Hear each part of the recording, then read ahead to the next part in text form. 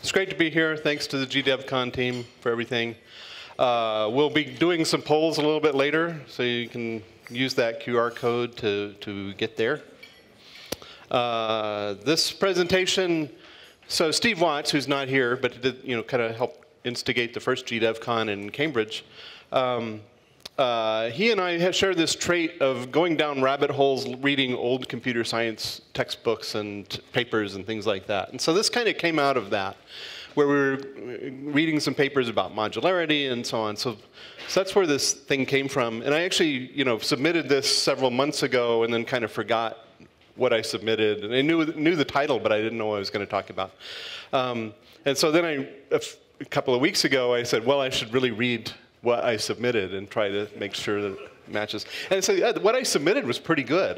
So I still don't know what I'm going to present today, but it seemed like a good topic. I also, there's AI came up twice yesterday. It came up in Eric's and in Nancy's presentation. They both gave a history of AI, and I kind of felt like, well, one, I was there during the history of AI, and so I felt like there was some people that were left out of that. So like I think Eric said, Alan Turing, kind of the inventor of AI, and I really view it as more people like Marvin Minsky and Newell and Simon and John McCarthy at Stanford. Those, to me, are more of the people who invented AI that were actually doing things in the 50s and the 60s. First boss I ever had is a guy named Woody Bledsoe, who was a professor of mathematics at the University of Texas, and then he created the computer science department. He was president of the American Association of Artificial Intelligence back in the 80s. His speech as president of the AAAI was, I had a dream, and his dream was talking about all the things that AI could do, and if you go read it today, it's actually just as relevant about what AI could be used for, what good it could do, but also with some of those same warnings that we have today, too. The other thing, when I was thinking about AI, and I just added this slide yesterday, is that when I was at NI Tech 2000, which was an internal R&D conference, I did the first presentation on artificial intelligence at NI. I thought I'd actually revisit some of those slides real quick to talk about what are the things that we thought back then. Oh, let me get it to present.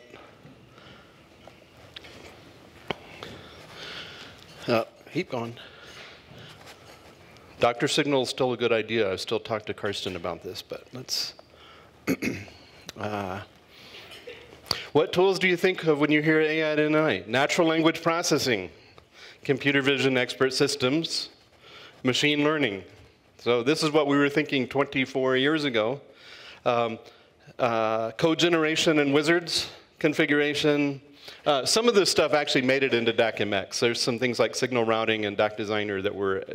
There was going to be an expert system inside of DAC-MX until I helped kill off that idea. But anyway, so all this was stuff that NI talked about a long time ago, and is finally getting around to doing something about. Nearly there. Okay, so first up, our giants are female. You're getting two of them today. The first one is a woman named Annie Ford. She just finished riding her mountain bike from Baja California to Whistler, up the western coast. She's a marine scientist. She used to work in the oil and gas industry as a marine observer. And basically, she's from Australia, from South Australia, and she has, besides being a marine scientist, she's also this amazing mountain biker and surfer and has this world record holder. But she's been raising money to stop seismic blasting in the Southern Ocean south of Australia, which is decimating the sea life in that area. So that's one of the, our giants are female that I wanted to highlight. It has an Instagram channel right there. The other one, which we're using this one from NI Connect. If you were at NI Connect, you saw that. If you were at my presentation, you saw this. Cole Brower I guess a couple of months ago, just finished being the first U.S. woman to sail around the world nonstop alone.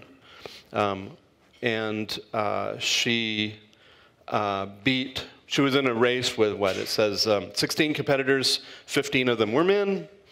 She's 5'2". She'd been part of another team, and they basically said, "You're too small to do ocean sailing, ocean racing." So she proved them wrong. And she just finished second place there and finished in a record for her class, even of men or women. So I wanted to highlight her. That's her Instagram right there. Okay, who am I? Let's see, what do I say? So LabVIEW, I've been working in the LabVIEW world since the dawn of time. LabVIEW champion, CLA, and professional instructor. I worked in the LabVIEW R&D team. I know how a lot of LabVIEW works inside even today, even though it's been 10 years since 15 years since I touched any of the LabVIEW source code. I'm on the Austin Opera Board of Trustees, so I care a lot about that organization.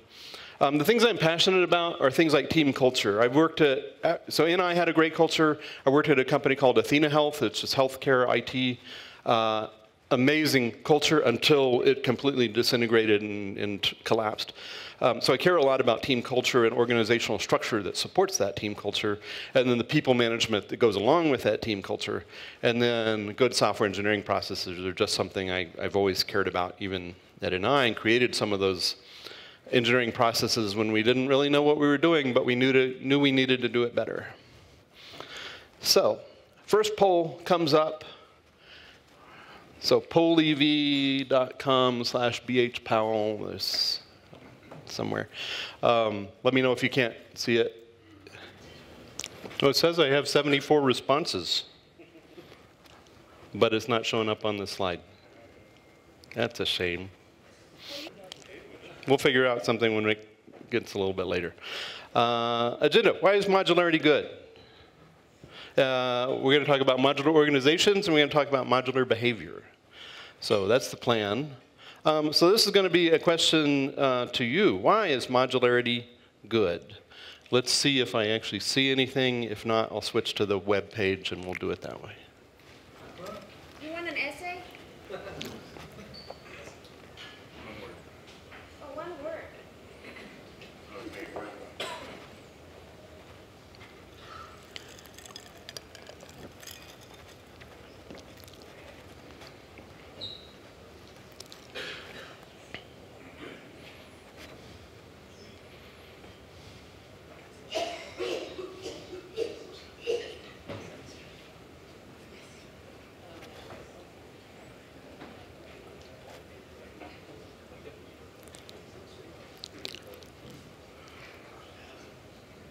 Reuse seems to be winning.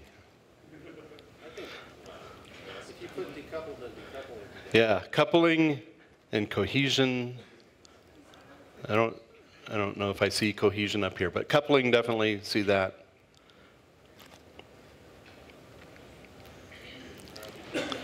Okay.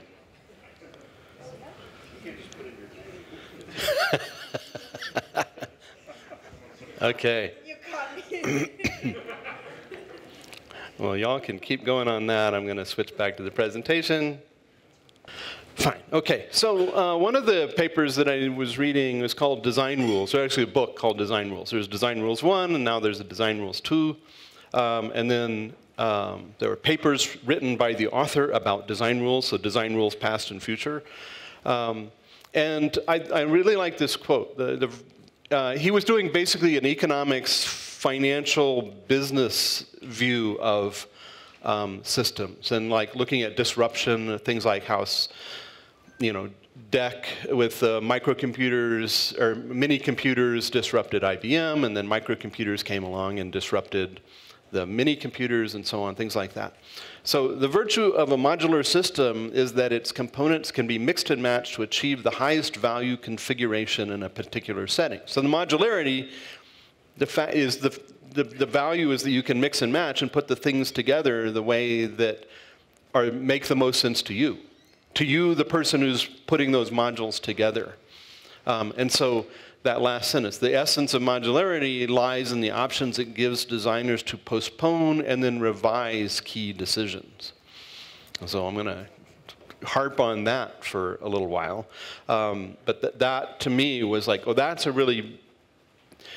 telling me what the value is of, I see these things, I like the way this is put together, or I don't like the way this is put together. And a lot of it has to do this, well, when do I have to make the decision on what I'm going to do in my architecture, what I'm going to do in my organization. If I can postpone that decision as much as possible, that's a good idea. And Dr. Touchard, who was the founder of NI, had this thing. I'm not sure if I remember exactly the words he used, but it's essentially like this.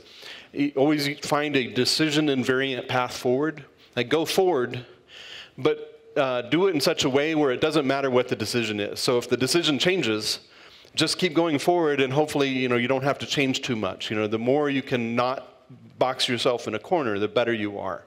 And so that's one of the things that I think modularity gives us.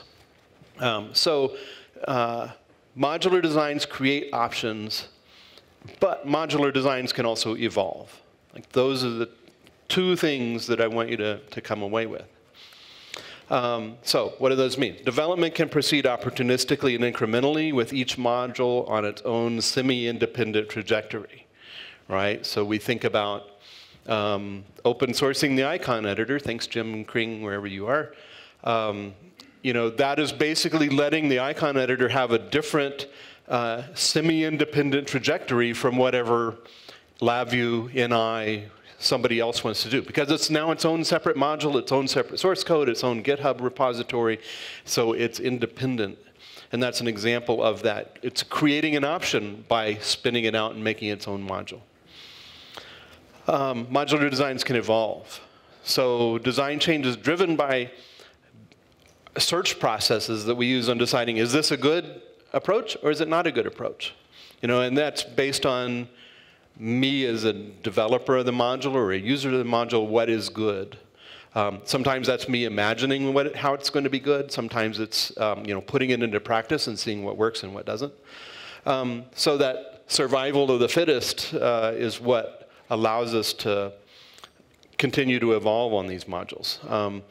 But it takes place within, like the icon editor is an example of, well, it's still in this LabVIEW ecosystem and still has to plug into LabVIEW. So it's not completely independent, but there's a place for it to evolve. All right, so let's talk about modular organizations. So this is where I think I wrote, I don't know, maybe 15 or 20 slides about what I thought NI should do. And then I said, well, the right people aren't going to be here from NI. So I still boiled it down to one slide about what I thought NI should do. But that's part of what this is. But I also think it applies to all of our organizations. It certainly applied to the organizations I've worked with about how to make them more modular. So what traits would a modular organization have? And so I may need to go activate that. Let's go see. How do we go to the next one? Next one here. Activate.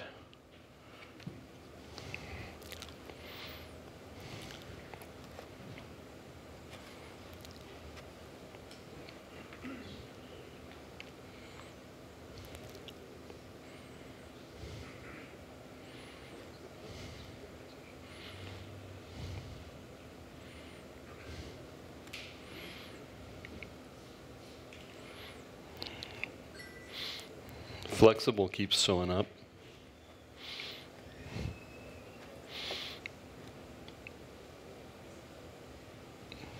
Interfaces, that's an interesting, yeah.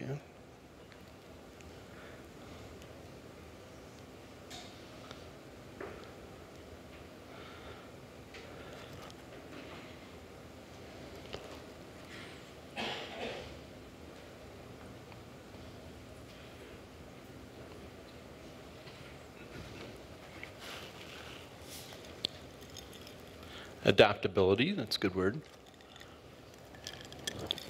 Communications. And somebody said interfaces earlier. Who said interfaces? Somebody want to acknowledge that? Okay, what do you mean by that? I just meant in order for it to be modular, you're going to have some way of Yep. So a modular organization, you still need to define those boundaries. You know, who do I talk to when I want to do something, when I want you to do something, or I want you to help me do something, right? And so defining that communications authority is also an interesting piece of that puzzle. But yeah, I mean, a lot of times you build a modular organization, but you don't define those interfaces, and so then you end up with just more confusion. It's like an isolated module because there's no way to ask, you know, like, I feel sometimes that way with NI. It's like, oh, who do I go talk to at NI to go open source the robotics module? So it turns out it's Sergio. You know, because I talked to Eli, I talked to Eric, I talked to somebody else, and you know, and so they all kind of lead here. And so yesterday I said, here's why you should open source the LabVIEW robotics module. But that's like, you know, I think having you in that role is a big step in defining an interface. But still, there needs to be a public interface of if you want to do these things, here are the people you can go talk to.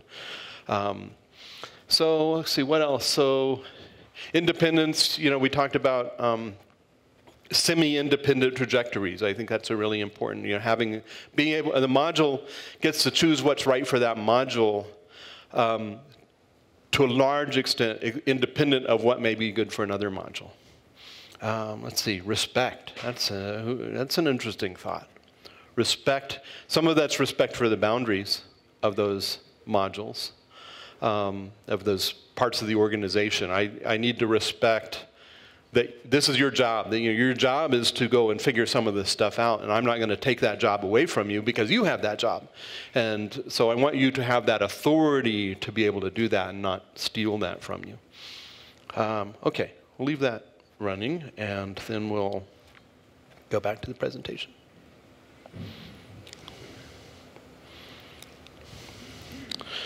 Which still doesn't have any responses. Okay, so next question is, do you work in a modular organization? So let me go activate that one.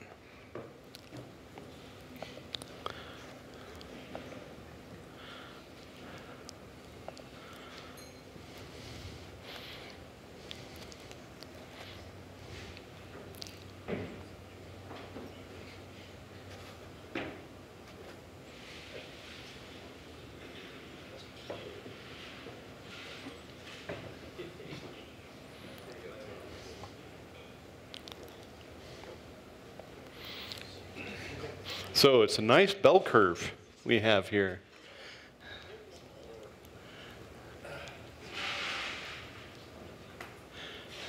So I'm kind of curious on the two extremes.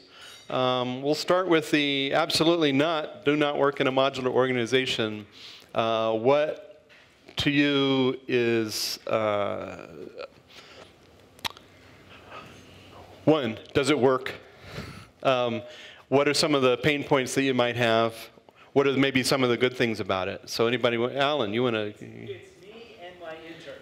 So, I mean, I'm a modular one, which is by definition not modular.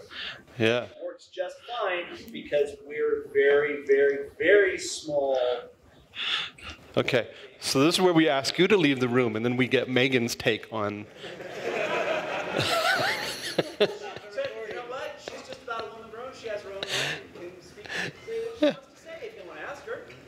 Telling you she doesn't want to answer, but that's okay.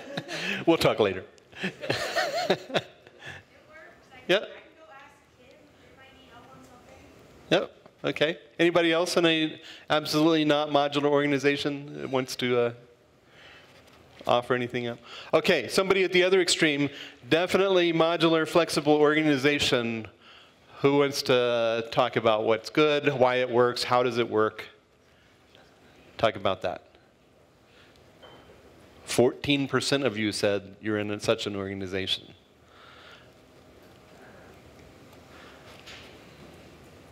Nobody wants to admit. Okay, right there. So this actually wasn't what I voted for, but working in a startup, especially a small group of people, like everybody knows what all the roles are for everyone else, and that's where I could see that being that category. Yeah, yeah. So small startup.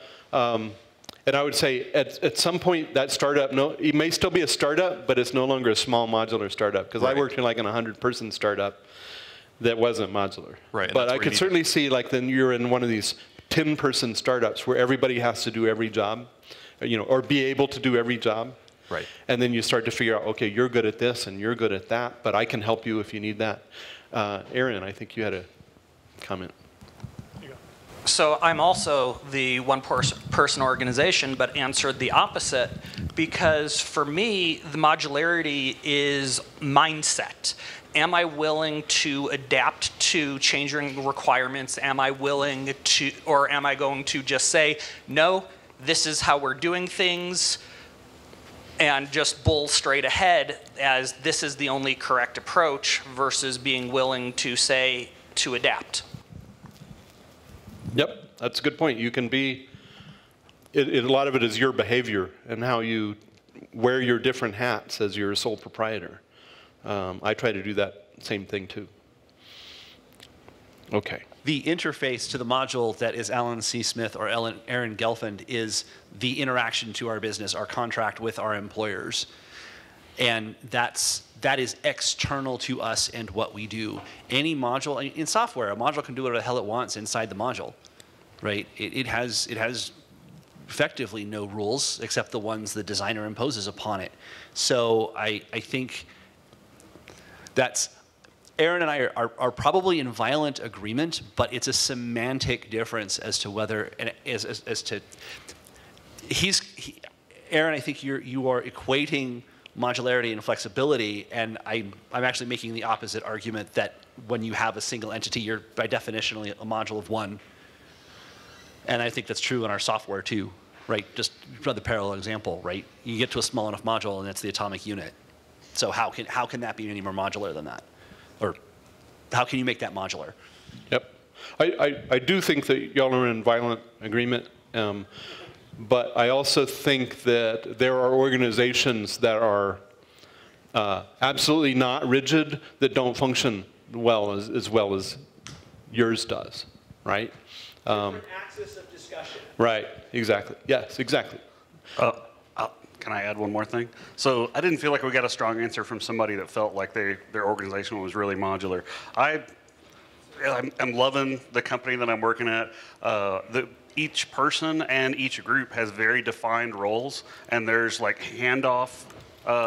defined handoffs of information, whatever your value package is between groups, and the processes are really well defined. And one of the great things one of the great benefits is that that can scale really easily. So if a particular project or even just the company as a whole needs to scale, then you just add more modules and everybody understands how that works. Or you add people to the team that fall into a particular role, that team can scale and everybody understands what the inputs and outputs are. Yeah, defining those interfaces. That reminds me, and we'll get to you here, don't forget, we'll get you a microphone.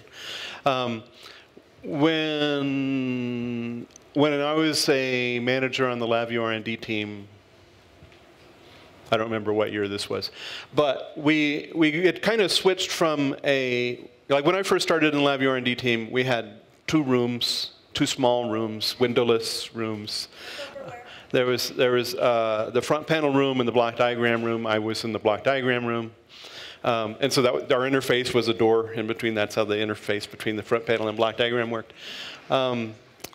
But eventually we grew to a point where we created different teams that were responsible for different things, such as a user interface group. And I managed what we call the LabVIEW measurements group, which LabVIEW internally within NI had grown to this thing, where all the other parts of the company have to interface with LabVIEW. Right, that was just something Dr. G said. Everything has to work well in LabVIEW. But the interface to the LabVIEW R&D team wasn't well defined. How do you ask the LabVIEW R&D team to do something for you? And in reality, the answer was whatever you're asking for. The answer is no. That LabVIEW has its own priorities, and your priorities don't matter. If we can do something for you, great, but if we're not going to go out of our way. Well, the LabVIEW measurements team was part of our mantra was to switch that around so that the answer was yes. So every team that came to the LabVIEW team, we would figure out a way to accommodate their needs. And so a lot of that was like what went on with DocMX. All the things that enabled DocMX from LabVIEW were things put together by my team. Some of the things like the waveform graphs and the digital waveform graphs and the digital waveform data types, the timestamp, all these things were created to say yes to what the DOC team need or the vision team need or motion team or whatever other team. And the other piece of that puzzle by defining that interface is there were big parts of NI like DAC, data acquisition, modular instruments, that could usually force LabVIEW to do something for them. But then there's all the other small groups like vision and motion that like represent a few percent of LabVIEW's customer base was motion. But if you flip it around and look at what percentage of motion's customer base was LabVIEW, it was like 98%.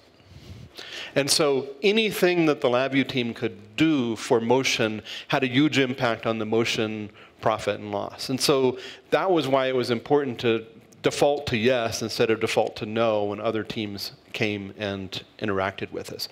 And so by defining that interface of just being our team was the interface to ask LabVIEW to do something for you, that really opened the door for a lot of improvements that we were proud of. Jörg. Actually, and surprisingly, I have a serious question. When you think about modular organization, do you have people in mind and HR and how they are separated? Because it sounds like most of the answers revolved around being a team of one, which means something. But that's only one aspect, I guess. The other aspect is like the responsibility or the tasks or like the whatever it is. So how do you see that? I mean, I do see it. I mean, it's all companies are made of people, right? So absolutely, I see it as people. Most of my experience is working in, I worked in $2 billion companies with thousands of employees, and I worked in a 100-person startup, and then I worked for one-person thing. So most of my experience has come from the large organization stuff, and so that's what I really have in mind is how do you create modules in that organization. And so what I'm about to talk about is kind of how it doesn't work if you think of it as a billion-dollar company as a monolith, right? Just like it's a problem with, well, a giant healthcare IT project that I worked on that was a giant monolith. It had a bunch of problems, but how can you refactor that into something that's better? So is it test? Is it fair to say that it boils down to separating people into groups? Is that the essence of it? That is one approach. It depends. As you know, I like to say. It is a common approach. Okay, so segue to the next part. So one of the reasons I left NI was this question. So NI I left NI 10 years ago. So NI is different today in many ways. But one of the things that I was always frustrated with was, somebody comes up with a good idea and some VP somewhere says, but can it scale? Like, it's got to scale to the entire NI customer base. It's got to scale to the entire employee base. Whatever it is, it's got to scale.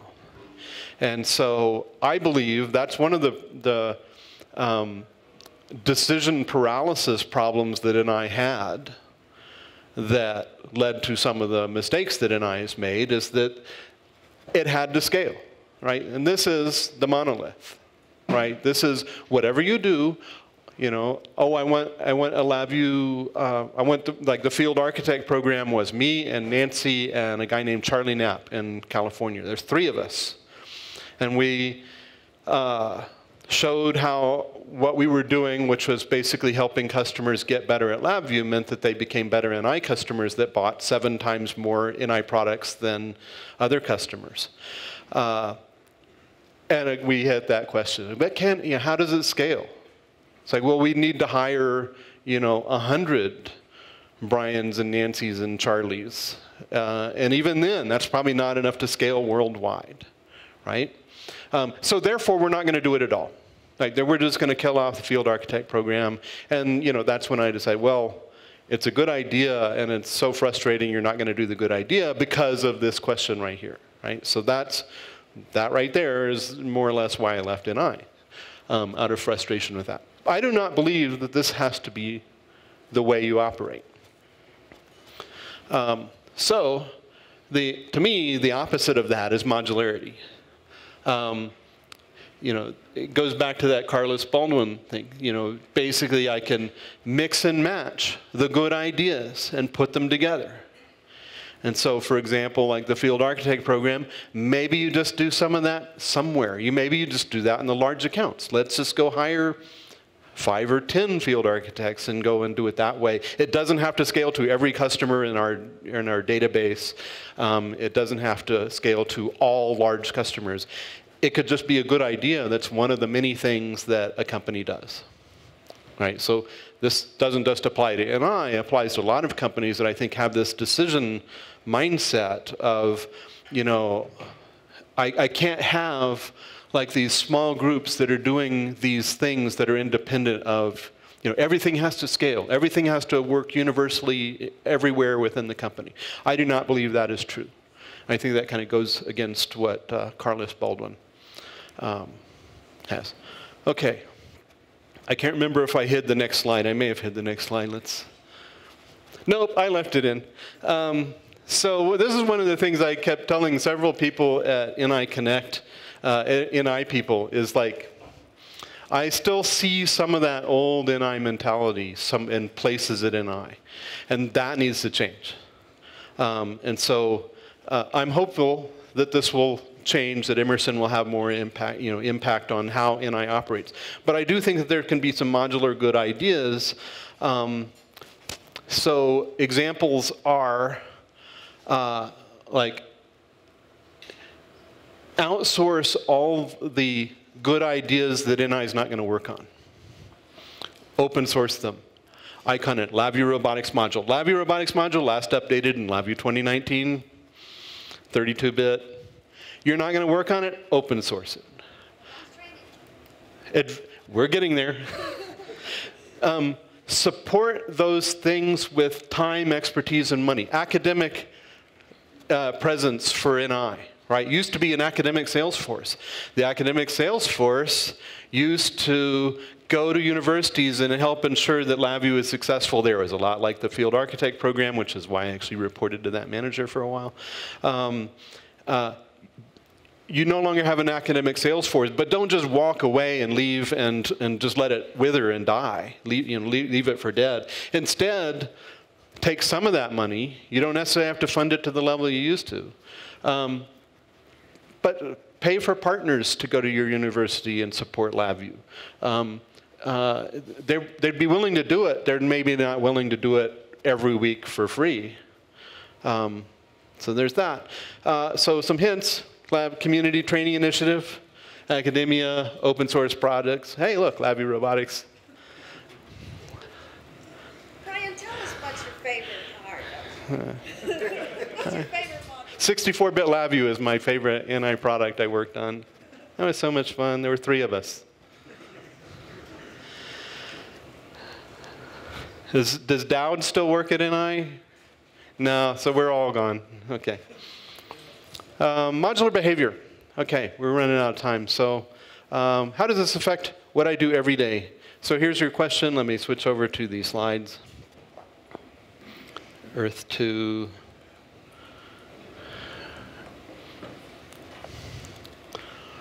Activate. How do you create modular code? And your choices are top down or bottom up. And so do you create the VI and then you start creating sub-VIs, or do you have a reuse library that has everything that you need in it and start to put everything up? I think Derek has a question if somebody wants to run a... oh, the sandwich approach. Yeah, a little of both. Well, that's why I made this a one or the other. I just was forcing people into a camp. And it's more or less 50-50. I'll see if I can, well, I'm seeing the numbers come in. It's 45% A, 50, now it's up to 59% B, bottom up. 41 to 59, 40 to 60. Okay. In the interest of time, I'm going to keep going. Okay. So remember this. Modular designs create options. Modular designs can evolve. And so let's talk about the search processes you use to evaluate these things. So how do you evaluate a modular design? So that's our next poll question. So let me switch. That's our last poll question too. And so it's activated. Let me stop the slideshow so that it will.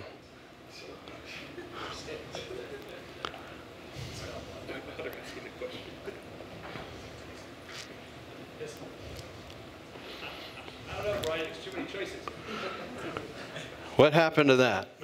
It depends. Oh yeah, that must have been my joke. There's your answer. So you all voted correctly. Yeah. And thanks, Jörg, for setting up the earlier part. Okay. Home stretch. Let's see. Okay, so here's some things that I wrote down in the it depends category. So maximum reuse, you know, especially if you're building a reuse library, you know, that's, I'm going to do things that are going to be most reusable. What I need right now, absolutely a viable way of evaluating whether it's a good module or not. I also believe, like one of the things I tell people about hardware abstraction layers or measurement abstraction layers is like the first one doesn't count because you only have a case study of one. And the second one, you start to have an idea about what makes a good abstraction layer, but it's really not until you have a third and you've moved from the point to the line to the plane. Now you're getting a better idea about what that abstraction layer is going to be. Is it similar to what I've done in the past, which I think is another reuse thing? Performance, simplicity, flexibility. And then this ability to change my mind and do something different. That's actually something I thought of a week or so ago. We were having a discussion about DQMH, I think with Steve Watts. And one of the things that he said is like, you know, Steve Watts does not use DQMH. He has his own LabVIEW component-oriented design approach. And it's not that he's not a fan of DQMH, it's just he doesn't use it. But he says, you know, the faint praise for DQMH is that you almost never hear of anybody completely screwing up their application by choosing DQMH. And it's like, well, you know, it's so... That was a British compliment. Yeah, that was a British compliment. Very nice, very British. But this idea of I can change my mind halfway through the application and I don't have to rewrite everything. That's one of the things I like about LabVIEW object-oriented programming is I can pick and choose where I use it. I can use it just here, and the rest of my application doesn't have to know anything about OO.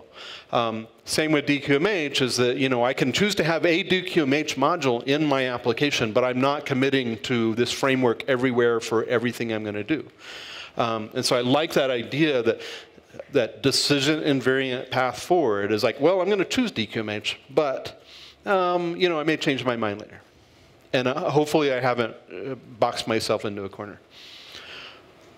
The flip side of that is sometimes a good module is something that's imposed by my framework. And so, you know, if I'm building an actor, you know, and I'm going to be working in an actor framework mode, having something that looks like an actor that just plugs in right here is a great way to evaluate that.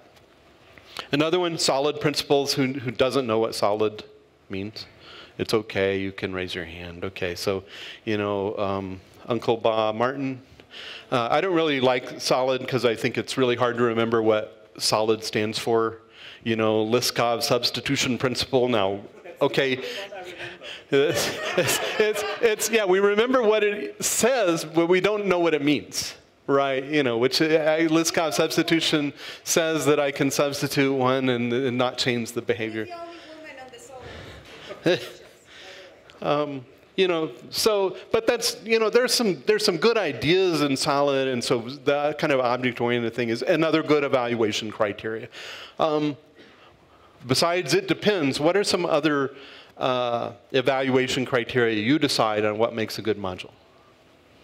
Raise your hand. Fabiola. I didn't raise my hand. But I knew you had something to say. I always have something to say. What makes a good module? What makes a good evaluation criteria for what is a good modular interface or design? Can I test it easily on its own without having to create a huge hardness? That is a big one right there. Yeah, everybody's nodding their head over here. So yes. Yeah. Can I test it without having to mock a bunch of modules or set up a bunch of hardware or something like that? I just want to test this timer over here. But no, I've got to have all this infrastructure. And that's something that, you this sort of thinking of test from the very beginning, which is one of the other things I like about DQMH, is that testing is right in your face. What else? What are some other evaluations? Right, Kevin? Ease of use through debugging. Yeah. Can I debug this thing? Can I understand what it's doing when it's misbehaving, or when I think it's misbehaving, or what it did when it died? That's right. Or developer versus executable RT. There's a whole lot of issues that may perk up. So yeah, once it's deployed, now what's it doing? Exactly. All right, over here. When you come back to it 6 months to a year, or you're onboarding new hires, how long does it take to remember what the hell you did? Yeah. I often wonder that about code that I've written. Is like, what was I thinking? Though one of the things I say about the code that I wrote when I was in NI, there's some of the code that I wrote in LabVIEW that is still in use today and still will be in use for another 10 years. I don't know if it should, but it was simple. It did did very specific, clear things, and was very focused. And so that kind of idea of focus of what this code does, and is kind of a coupling cohesion thing. But you can come back to it years later, and it still does the same thing, and you can still see how that works. Is there another one? Okay, Alan. How good is its boundary? I.e., how much can I ignore what it's doing internally and just deal with it as an API? Yep. Chris? I think you can easily inspect it for cohesion, right? Or you could see if it's a hairy terminal block or something, or just think about, like, what is it doing? Yeah, I think it's part readability, part debuggability, so on. Sergio? What is the average proficiency of the audience that will be maintaining it? Like, how good is that audience that will be maintaining it over the time? Like, what is the average, and how will it be maintained toward that? Yep, and I think that's really important from a reuse library perspective, is who's going to reuse this code? And is it somebody who has to be an expert in the framework or an expert in a whole bunch of LabVIEW technology to be able to use it? Or is it just a sub-VI I can drop on my block diagram and it works, right? And that's, again, kind of comes back to, like, one of the things I like about OO is that I can have this VI that uses OO, but I can just drop it on the block diagram and have no classes as part of its inputs or outputs. And I have hidden that, I've created a boundary that hides a lot of that complexity. Hunter. Last question. I find that sometimes I make things modular that maybe I shouldn't have, and we've been talking about reasons that you want to make things modular. What are some of the reasons that you don't want to make things modular, or reasons that you're like, I put in a bunch of overhead and I could have hard-coded that and it would have been fine? That's a great question. I have my thoughts, but some of you may have thoughts too. But sometimes it's like overly modular, and it's like almost a premature optimization thing. I think I'm going to need to use these 10 things independently, but it turns out I always use them as one thing. And so I may keep them as a module, but just have one icon that I use everywhere. So I sometimes will see that. And it's really only a problem if I start stumbling over those interface boundaries among 10 things, when it's like, well, if I just had this piece of information over here, this would all work better. So that's an example of that. Any other things that anybody want to add? Okay, final thoughts.